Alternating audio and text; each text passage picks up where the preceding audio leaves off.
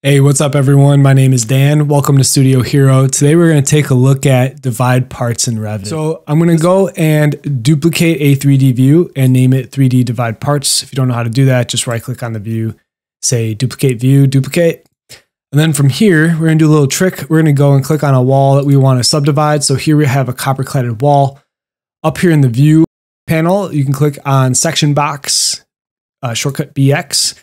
Click on that, it'll automatically tighten a nice section box right around that object that you have selected. And then from here, you can go and edit that section box a little bit more if you so chose.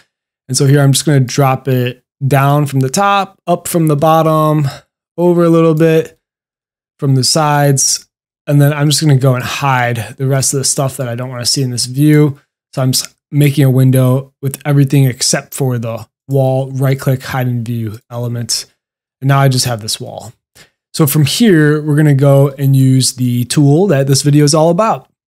So I'm going to click on it and I'll have a contextual menu pop up. Green tab means contextual menu. So based on the context that's selected, here's the editing tools available. And then from here, we can go and click on create parts. Now what this does is it's going to split up my composition of this wall. If I click on edit type and we edit the structure, you can see all the layers that I have on this wall. So it's a copper cladded wall with metal furring and then actually counter furring across it. And then it's mounted to or through a glass fiber gypsum panel. And then that is then attached to a 10-inch metal stud wall with mineral wool insulation.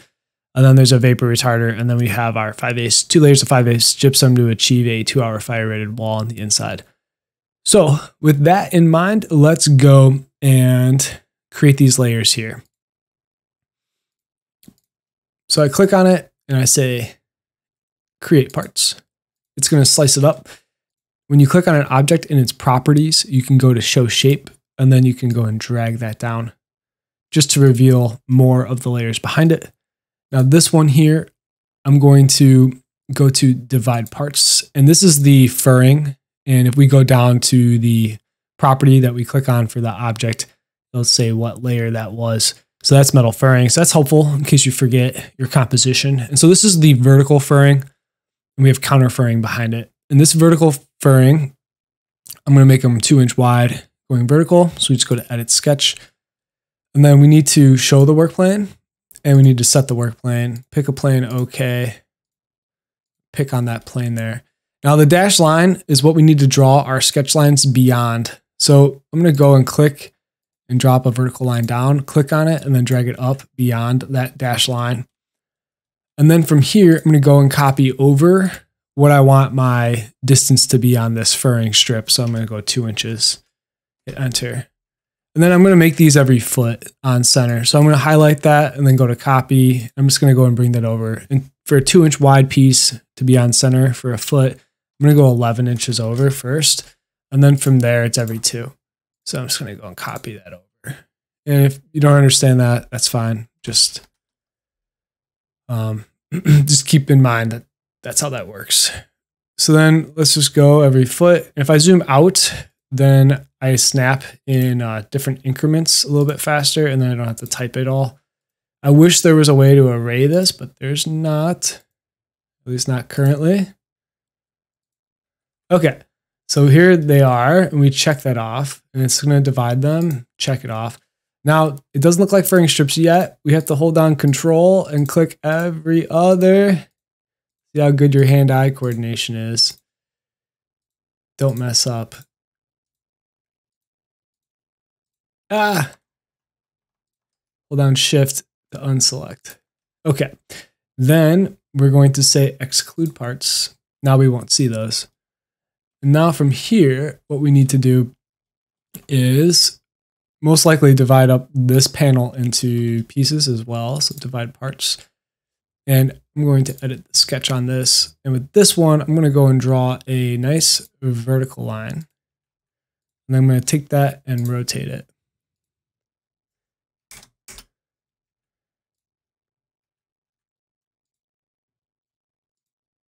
Okay. Got those. And this is so thin that you see these edges through it, but they're not actually there. And then behind it, we have the counter furring, which is 3 inches thick. And these ones I'm going to do more aggressively spaced since they're much thicker. And I'm not drawing any more above because we don't want to, we want to show stuff behind it. So check that off. Finish the sketch. We're going to hold Control, pick the parts we want to hide. That's about it. Exclude parts. There's our counter furring. On this, edit the sketch. Now this one, I just want to be able to see layer behind it. Check that off. Check that off. Pick that, exclude it. So there's our gypsum there. This stud, I'm going to divide parts on as well. And we're going to edit the sketch on it. And this one, I want to show steel studs going vertical. Nice and vertical. And then these are going to be about 1.5 inches wide. So we're going to go and copy that over 1.5 inches. Okay, and then from here, we're going to go and make a copy on that and bring it over. And we want to bring this over 24-inch on center or 16 on center, either way. Let's just do 16 on center to show something different. So that would be 15.25 inches over for the first one. And then every 16. Okay, check that off. And then check that off. So now we want to take, and what's interesting though is in between here, we do have mineral wool. So we can try to modify this a little bit. So right here we have material by mineral wool. We can also change it up. So this is supposed to be mineral wool filled in between. What I'm going to do for the appearance though, is we're going to change that color to, let's do like, even though mineral wool is not necessarily pink, it's like yellow. What we want to do then is these are supposed to be steel studs in between. There we go. Got them all. Then here we're going to choose different material. So here we want steel metal stud layer. Okay.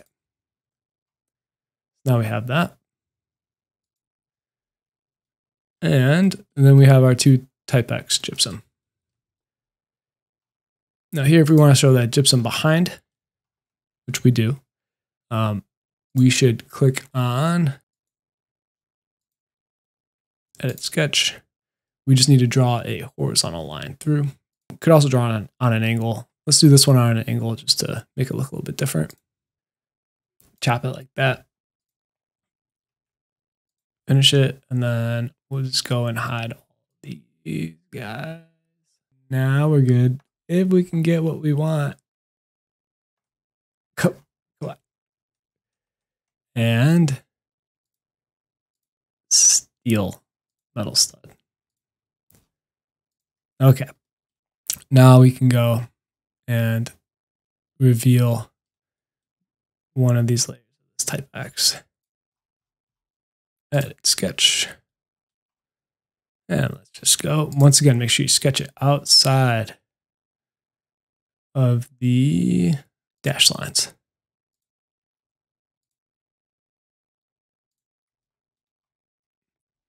All right, that's it. That's divide parts. Now we have all the layers of this copper cladded wall.